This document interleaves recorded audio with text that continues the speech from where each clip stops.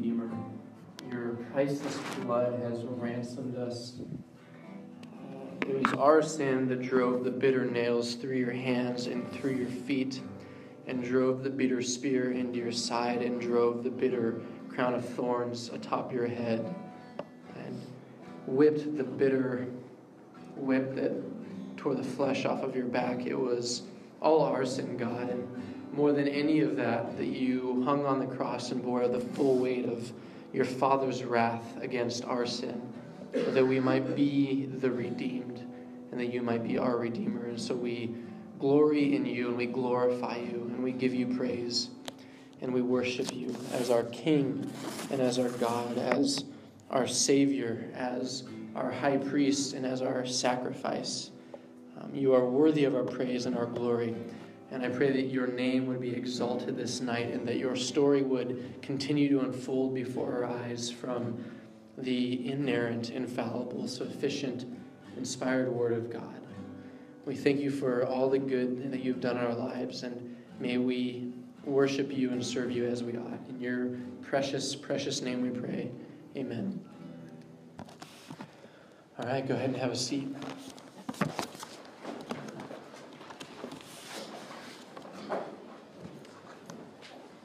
It's good to have everyone back. We're going to continue our study in 2 Samuel tonight. So if you want to go ahead and grab your Bibles and open up to 2 Samuel, we're going to be in chapter 6. 2 Samuel chapter 6.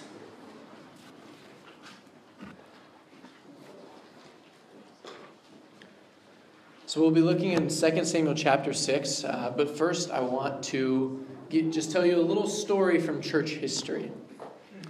So it was the year 144 AD, and an important and well-known individual in the church made a shocking claim. Marcion of Sinope, he was the son of a bishop, born in the latter end of the 1st century AD, and he lived into the majority of the 2nd century AD, really the first generation after the apostles had passed away. And this young man, Marcion, he grew up in the church. He grew up in the Eastern Orthodox Church in Asia Minor. And around the age of 50, he traveled to Rome, and he became a member of the Roman Church. And he grew in acclaim, and he was a leader in the church. But while he was there in Rome, over the course of several years and over the course of much study, Marcion would develop a warped theology and a distorted view of God. And then in the year 144, he made his shocking claim. You see, as he studied the scripture, he became convinced that there could not be just one God. He saw clearly in the Old Testament a God full of wrath, a God who flooded the earth, a God who rained fire down on Sodom and Gomorrah. He saw a God who slayed all the firstborn of Egypt, who swallowed the followers of Korah into the earth, who sent fiery serpents into the camp of the Israelites. He saw this wrathful, angry, vindictive, vengeful God. One author writes about Marcion that in the God of the Old Testament, he saw a being whose character was stern justice and therefore anger, contentiousness and unmercifulness. The law which rules nature and man appeared to him to accord with the characteristics of this God and the kind of law revealed by him. And therefore it seemed credible to him that this God is the creator and Lord of the world. And as the law which governs the world is inflexible and yet, on the other hand, full of contradictions, just and again brutal, and as the law of the Old Testament exhibits what he saw as the same features, so the God of creation was to Marcion a being who united in himself the whole gradations of justice, malevolence, obstinacy, and inconsistency.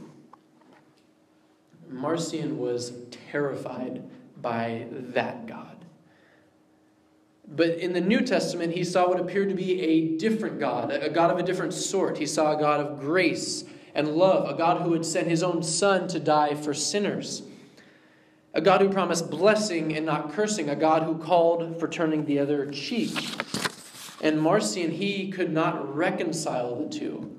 He could not fathom that these two were one and the same, that the God of the Old Testament and the God of the New Testament was one God. And so he concluded that there must be two gods, one good and one evil, one full of kindness and compassion, the other full of wrath and vengeance.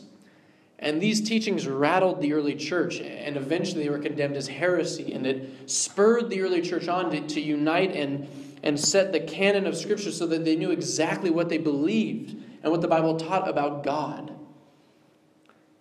And really this argument that Marcion had about this vindictive, wrathful, vengeful God of the Old Testament is not new to us. This isn't a foreign argument. This is something that we hear all the time.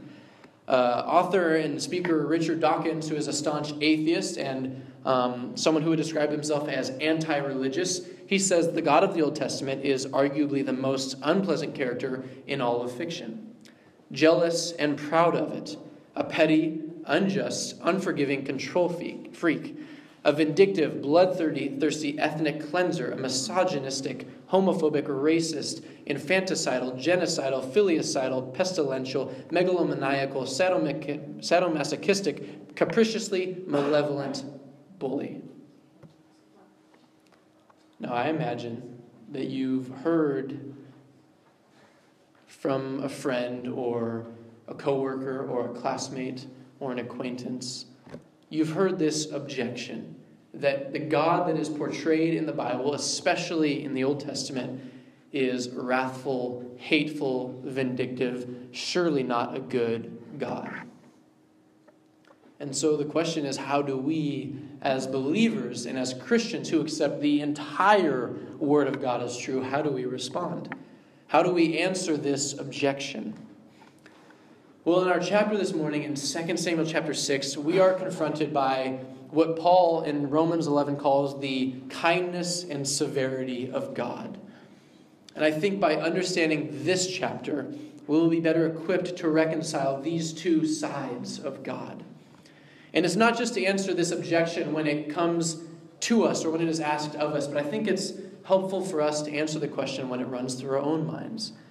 And when we read the Old Testament and we see what God does in his activity, and it doesn't always make sense to us. Understanding that God is both kind and severe will help us as we read Scripture and will actually give us a greater love and greater adoration and a greater reverence for the God of the Bible, the one true living God. And so we come to chapter 6. And I see in this chapter three movements or three separate sections, and it's just a way to break down this chapter and take it into sizable chunks. The first section I see is in verses 1 through 11, and we'll call this section a king to be feared. A king to be feared. So go ahead and read with me, beginning in verse 1 of 2 Samuel chapter 6. In verse 1, David again gathered all the chosen men of Israel, 30,000. And David arose and went with all the people who were with him from Judah to bring up from there the ark of God, which is called by the name of the Lord of hosts, who sits enthroned on the cherubim. And they carried the ark of God on a new cart and brought it out of the house of Abinadab, which was on the hill. And Uzzah and Ahio, the sons of Abinadab, were driving the new cart with the ark of God, and Ahio went before the ark. And David and all the house of Israel were celebrating before the Lord with songs and lyres and harps and tambourines and castanets and cymbals. And when they came to the threshing floor of Nacon, Uzzah put out his hand to the ark of God and took hold of it, for the oxen stumbled. And the anger of the Lord was kindled against Uzzah, and God struck him down there because of his error, and he died there beside the ark of God. And David was angry because the Lord had broken out against Uzzah. And that place is called Peretz Uzzah to this day. And David was afraid of the Lord that day and said, "How can the ark of the Lord come to me?" So David was not willing to take the ark of the Lord into the city of David, but David took it aside to the house of Obed-Edom the Gittite. And the ark of the Lord remained in the house of Obed-Edom the Gittite 3 months. And the Lord blessed Obed-Edom and all his household. So let's just back up and remind ourselves of where we're at in the story of 2 Samuel. David, as we saw last week in chapter 5, he is officially king. He has everything he needs to be king. He's the right man for the job. He has national unity. The people of Israel have come around him and they have supported him and they have submitted to his rulership and his shepherdship over them. He has military strength. He has conquered the Philistines. He had conquered Saul. He has no more enemies. And he has the all-important city of Jerusalem as his capital. This historic city is now the military and political center of the nation. And David, he has everything he needs to officially, firmly establish his throne. The problem is for a people, the nation of Israel, people that are meant to be consecrated unto the Lord, to serve the Lord, and to be a witness and a light to the nations, just having political and military unity and centrality, it's not enough. They also need religious unity. And David, a man after God's own heart, he understands this, and he wants Jerusalem, his city, his capital, the city of David, to be the center of religion in Jerusalem. And so, to accomplish this, he will bring Israel's most sacred object there. And so here in verse 2, he has gathered what we're told is all the chosen men of Israel to bring the ark of God to Jerusalem. And we can see in this text just how monumental this event is. David brings a literal army, 30,000 men, into a city that would have only been a couple acres large. He brings an army to escort this ark, this wooden box, only 10 miles from Baal Judah to Jerusalem. And in verse 5, we see that David and all the people of Israel, they are celebrating before the Lord. They are singing, they are dancing, they are playing music with instruments. This is a celebration. It's a joyous event. It's a nationwide party. And the question is why? Why all the celebration? Why all the excitement over this centuries-old box of wood? And for us, being several thousand years removed from this event, we have to go back and try and understand the significance of the ark of the Lord in the mind of these Israelites. So real quick, I want you to flip backwards in your Bible to Exodus chapter 25. Exodus chapter 25, so you're going to be flipping left in your Bible, almost all the way to the beginning, to the second book of the Bible. Exodus chapter 25. And beginning in verse 10, we see God's instructions for building this ark. He says, "They shall make an ark of acacia wood. 2 cubits and a half shall be its length, 1 cubit and a half its breadth, and 1 cubit and a half its height. You shall overlay with pure gold, inside and outside you shall overlay it, and you shall make on it a molding of gold around it. You shall cast 4 rings of gold for it, and put them on its 4 feet, 2 rings on the one side of it, and 2 rings on the other side of it. You shall make poles of acacia wood and overlay them with gold, and you shall put the poles into the rings on the sides of the ark to carry the ark by them.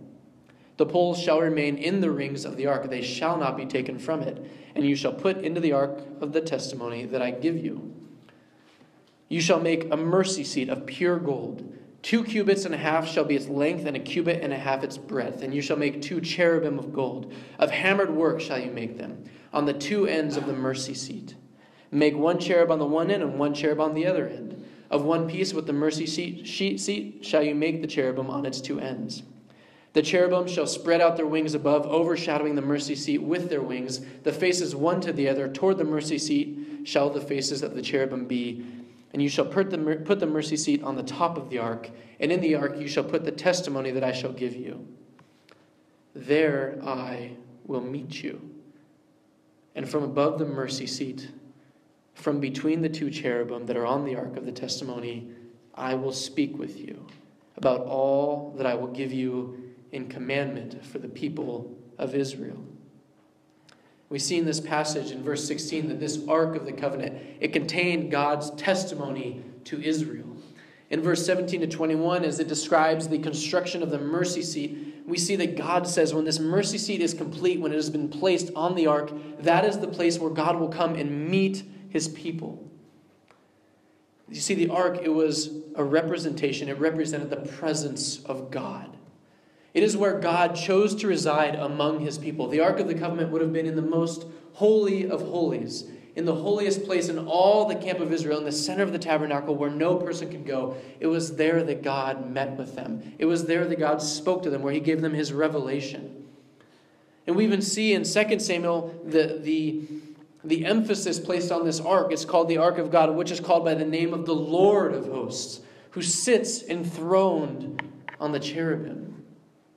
In Numbers chapter 10, as Moses and the Israelites are marching through the desert, it says, "And whenever the ark set out, Moses said, 'Arise, O Lord, and let your enemies be scattered, and let those who hate you flee before you.' And when the ark rested, he said, 'Return, O Lord, to the 10,000s of Israel.'"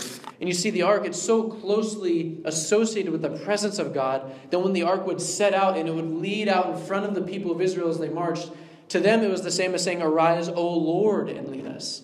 And when the ark came to rest in a spot, it was, "O Lord, take rest." Even David himself, he calls the ark the footstool of our God. This ark was associated with his kingship, his rulership. It was his throne where he sat enthroned among his people. It was a place where atonement for sins was made on the Day of Atonement. It represented God's reconciliation with his people, the one place where they could go to be made right with God. It was where he spoke to them, Exodus 25 tells us. And inside the ark there were the 10 Commandments, the revelation, the written revelation of God given to the nation. It represented his revelation to them. And so in bringing the ark to Jerusalem, David is saying that God's presence, the very presence of God, it cannot stay on the outskirts of Jerusalem, on the outskirts of Israel anymore. It must be brought to the center. It must be central to everything that Israel is and does. You see, David understood that worship of God had to be at the heart of Israel's life as a nation. Worship of God had to be central and center and emphasized before anything else if this people was to be holy and set apart. And the true is same for us. Worship must be central in our lives and at the center of our heart. And the question is it? Is worship of God at the heart of your life? It's a simple question, and the temptation is to say, yes, of course, God is more important to me. But I look at my life, and I see that it is not always the case. It's easy to get distracted with school, or work, or family, or relationships, or a myriad of other things. And it is so easy to put God and the worship of God on the back burner. How many days do you wake up and find it such a struggle just to read your Bible? Just to spend time in prayer with God? How many Fridays and Sundays do you spend as everyone else around you sings and your mind is off in another place, thinking about something else that at that moment in time is more important to you? We were made and we were created by God to worship God, to bear his image, to bring him glory. That must be at the heart of our lives. And you must ask yourself if it is or if it is not. We were made for worship. We were made to glorify God. Do we do that as a people? So we come back to 2 Samuel chapter 6. Go ahead and flip back there. It's not long before this joyous occasion, this nationwide party, this celebration turns to disaster. In verse 6, we see that the oxen that are pulling the ark, they stumble, and Uzzah, he reaches out just to keep the ark from falling, and he touches it. And in verse 7 it says, the anger of the Lord was kindled against Uzzah, and God struck him down. Now, as you read that, doesn't that just offend you a little bit? Aren't you left asking why? Why does God do this? I mean, poor Uzzah is just trying to help. He's trying to catch the ark, this sacred object, from falling on the ground. Why does God do this? You see, when I read this passage, my first inclination is to say, that seems so unfair and just very unnecessary to strike the man dead for trying to help. It's passages like these that cause people to see God as vengeful and wrathful and vindictive and inconsistent. But before we pronounce on God judgment, we need to understand this scene. See, in this scene, we see the severity of God. It seems that the intentions of David are good. He wants the presence of God to be central in the nation's heart and thought. But the reality is, as we closely examine the text, that there is a hint of pride here as well. In chapter 5, before gathering the men of Israel and going to battle against the Philistines, what does David always do? Do you guys remember? What does David do before he goes to battle? He inquires of the Lord. But we don't see that in this chapter. You see, David, he jumped the gun without the Lord's guidance. David is lacking in patience. He's calling his own shots.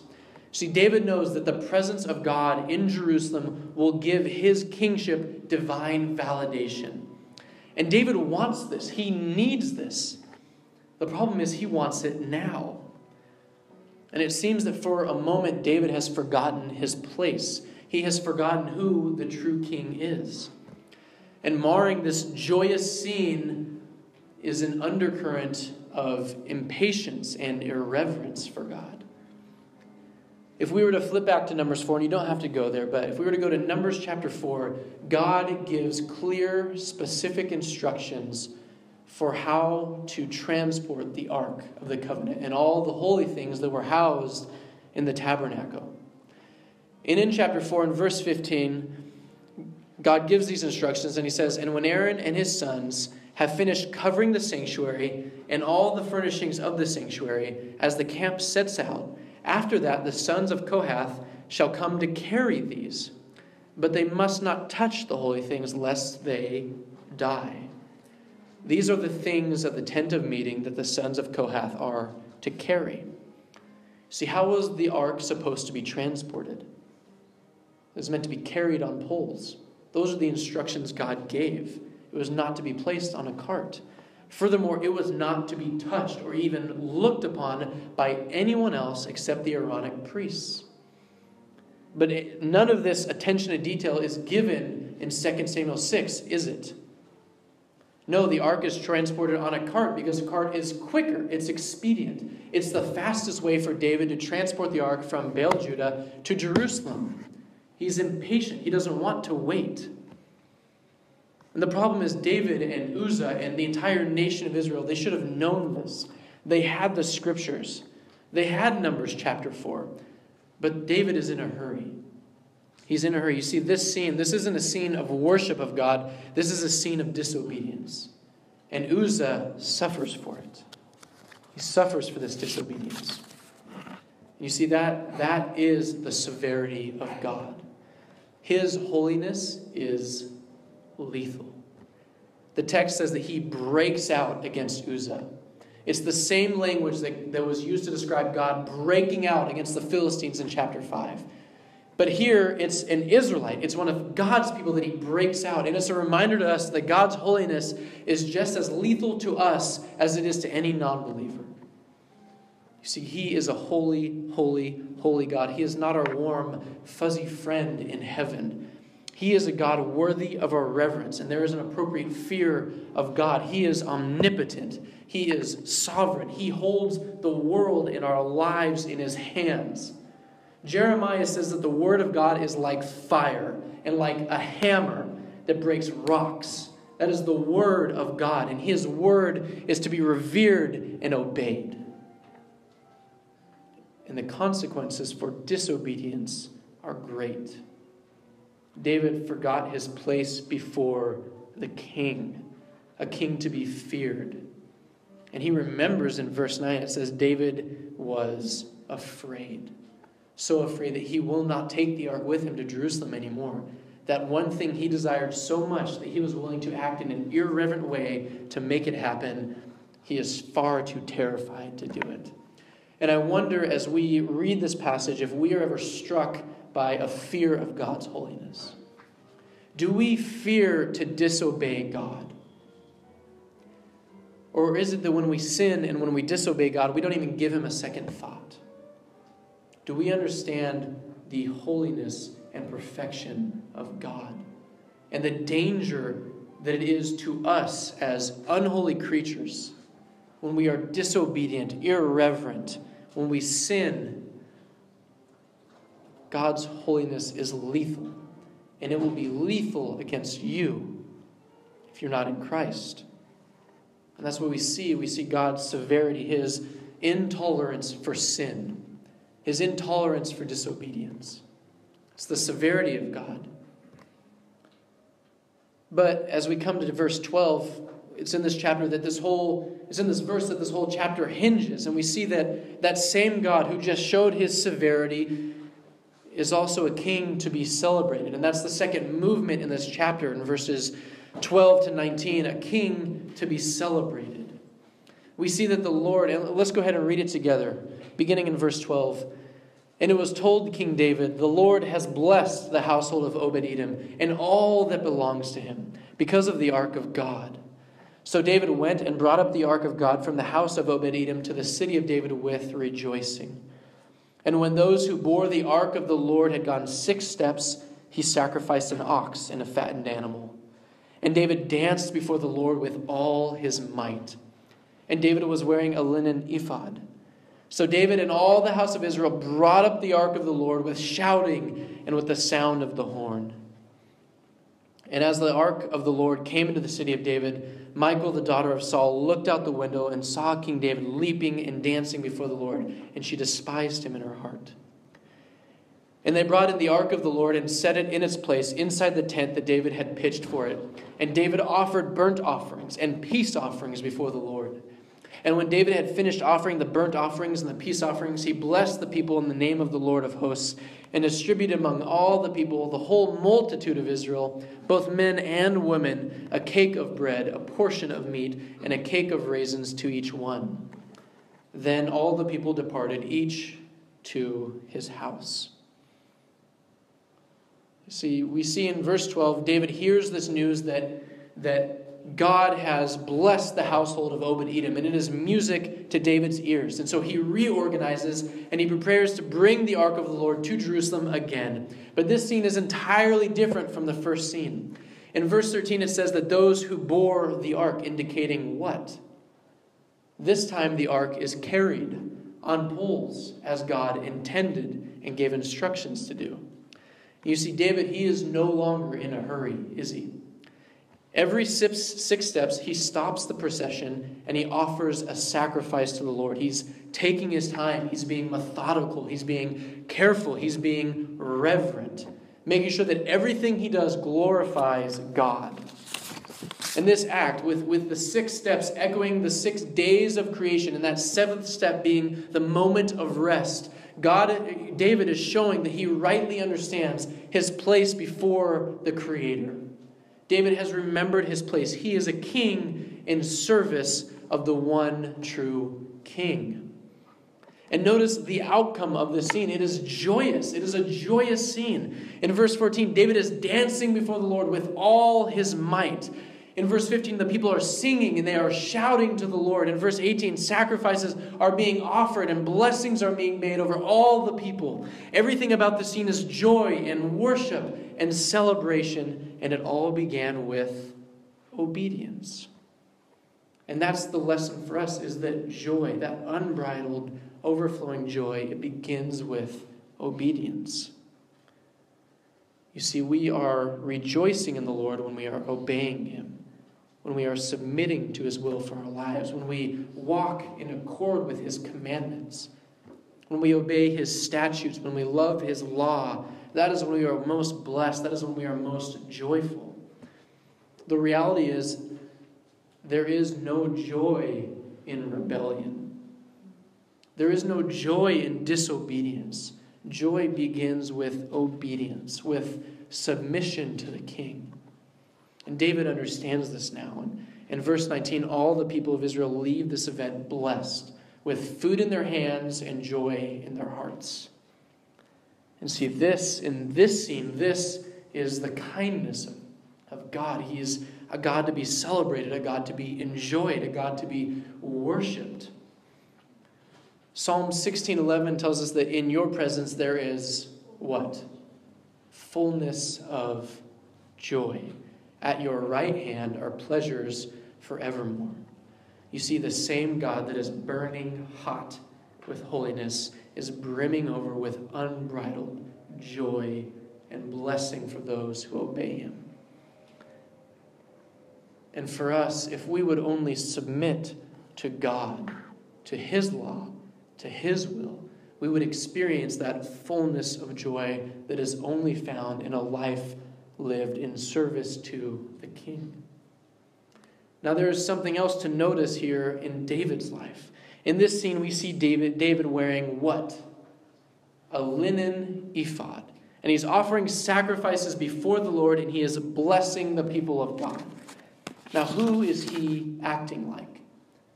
What does all this activity remind you of? He's acting like a priest. You see, the linen ephod, that's what priests wore. 1 Samuel 2 and 22 tell us that. And to bless the people of God, that was a priestly function, something reserved for priests. You see, this chapter, it's portraying David as a king priest in the order of Melchizedek, his forerunner as king of Jerusalem, and a king priest as a shadow of the ultimate king priest, Jesus Christ. And this is the only time that David will be portrayed this way, because this is as close as David will ever come to being the king priest that Israel's king was supposed to be. When David submits to the Lord, his king, he comes closest to being a true king. But alternatively, when he goes his own way, when he's calling the shots, he is as far from being a king as he can possibly be. And I wonder if we understand that reality in our lives. Do we understand that as the people of God, we are called to be holy, to be set apart unto the Lord, and this means obedience? 1 Peter chapter 1, Peter writes, "Therefore, preparing your minds for action and being sober-minded, set your hope fully on the grace that will be brought to you at the revelation of Jesus Christ." And then he says, "As obedient children, do not be conformed to the passions of your former ignorance, but as he who called you is holy, you also be holy in all your conduct. Since it is written, you shall be holy, for I am holy." And so the question I have to ask you is, how much do you value holiness in your life? And do you realize that holiness is an outcome of your obedience? That as you conform to God's standard and as you become more like Christ, as you behold him and as you obey his will for your life, you become closer and closer to what God intended you to be. We are never more like Christ than when we are obedient. And we are never further from Christ than when we are rebellious and disobedient. See, holiness is the issue here. It's a lesson that David learned as he learned to fear the Lord and then celebrate the Lord. And the greater obedience, the greater our obedience to God and his word, the greater joy we find in the presence of God. And the closer we come to being what God intended us to be as a people of God, set apart, holy, a light to the rest of the world around us. David was as close as he would ever come to being the king that he was meant to be when he was obedient. And that thought, it carries over into the final movement of this chapter. In verses 20 to 23, we'll see a king to be served. So reading in verse 20, the text tells us, "And David returned to bless his household. But Michal, the daughter of Saul, came out to meet David and said, 'How the king of Israel honored himself today, uncovering himself today before the eyes of his servants, female servants, as one of the vulgar fellows shamelessly uncovers himself.' And David said to Michal, 'It was before the Lord, who chose me above your father and above all his house to appoint me as prince over Israel, the people of the Lord. And I will celebrate before the Lord. I will make myself yet more contemptible than this, and I will be abased in your eyes. But by the female servants of whom you have spoken, by them I shall be held in honor.'" And this chapter closes by saying that Michal, the daughter of Saul, had no child to the day of her death. And so this chapter, it closes on a somewhat somber note. Michal, David's wife, she does not share the joy of the nation of Israel. She is disgusted at what she sees. She is mortified at the display of David's unbridled joy and enthusiasm. She accuses David of humiliating himself before the servant women. She says it's unbecoming of a king to act such a way. Maybe she didn't like this humble David. Maybe she preferred the warrior David, the one who acquired 200 Philistine foreskins to win her hand. She does not like this new humility she sees. But see, David, he understands that this king, his king, is a king to be served. And so his response is, it was before the Lord that he danced. And he says that he will become even more contemptible, even more abased in the eyes of man if it means rejoicing and serving in his king. And I want you to listen carefully to this sentence. A proper reverence or fear of the Lord, balanced by a proper joy in the Lord, will produce a proper service to the Lord. Did you catch that?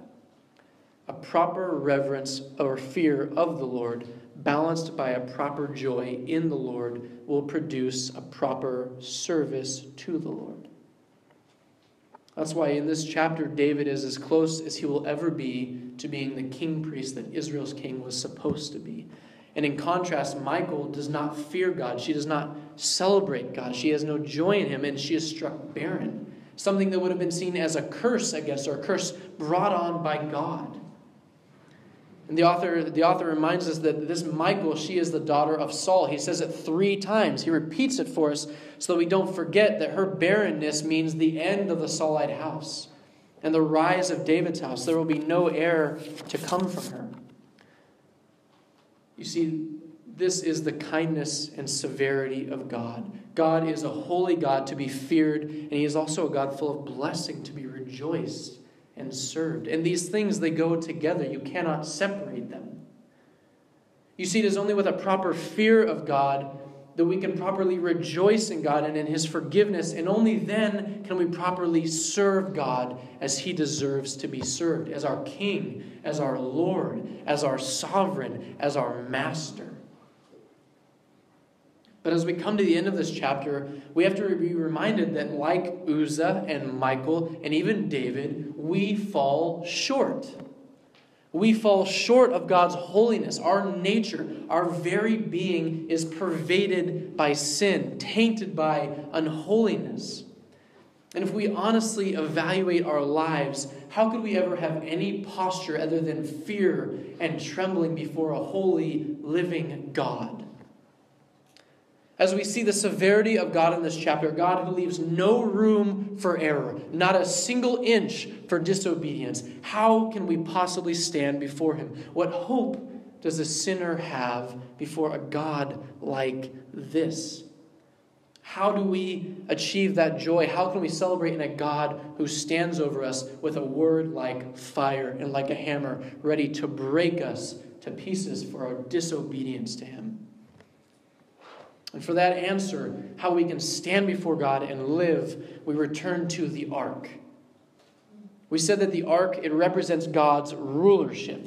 It represents his reconciliation, and it represents his revelation. And what you must realize is that in Christ, all 3 of those things are fulfilled. Everything that the ark was meant to represent finds its perfect fulfillment in Christ. You see, Christ, he carries out the offices of prophet, priest, and king. Hebrews 1 tells us that Christ is the perfect, full, and final revelation from God. It's the revelation of God. He is the revelation of God. He is our great high priest. He made the ultimate sacrifice on our behalf. And even to this day, even to this moment, he intercedes on our behalf before the Father. It's the reconciliation of God found only in Christ.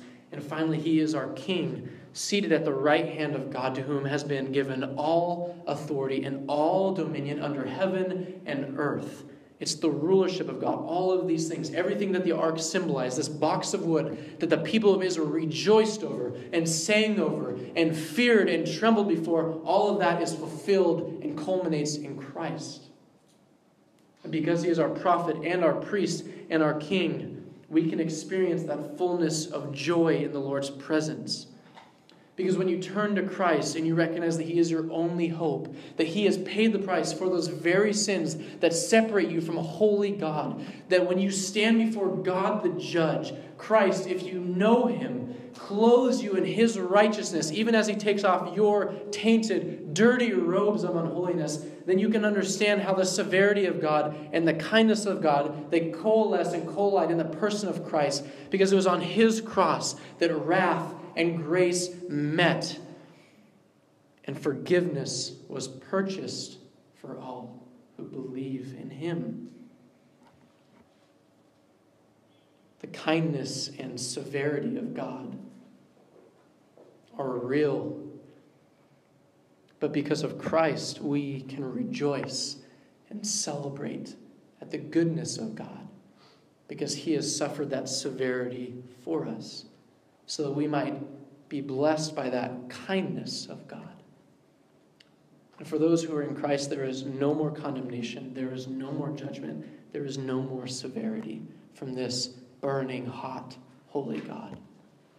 There is only forgiveness. And the question is, as you leave this place, will you partake? Will you put your faith in Jesus Christ, your prophet, your priest, your Savior, your sacrifice, your King? Will you rest in him alone, and in his presence find fullness of joy and pleasures forevermore? Let's pray.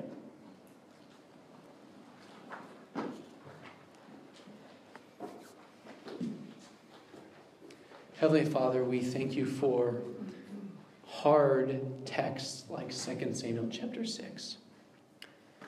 We thank you because you are not a God who lies or deceives. You have told us exactly who you are. You have laid open the eternal consequences of sin. You have made them clear before our eyes. There is no question what it will cost us if we continue to persist in our rebellion and our disobedience. And so we thank you for 2 Samuel chapter 6, where we can see your severity, but we can also see your immense kindness.